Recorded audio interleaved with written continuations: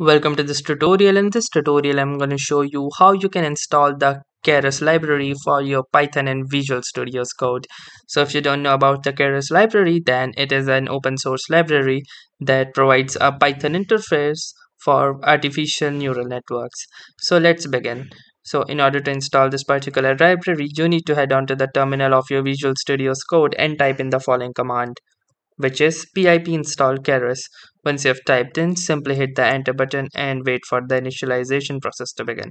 And here you can see that it is downloading the packages, and after the packages are downloaded, it will try to install them. And once that will be done, our library will be successfully installed.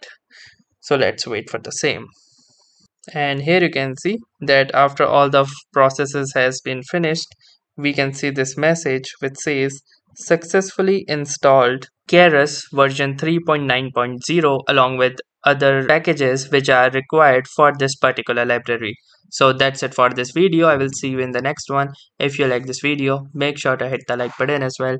Comment on this video, share it, and don't forget to subscribe to our channel. Thank you for watching and have a nice day.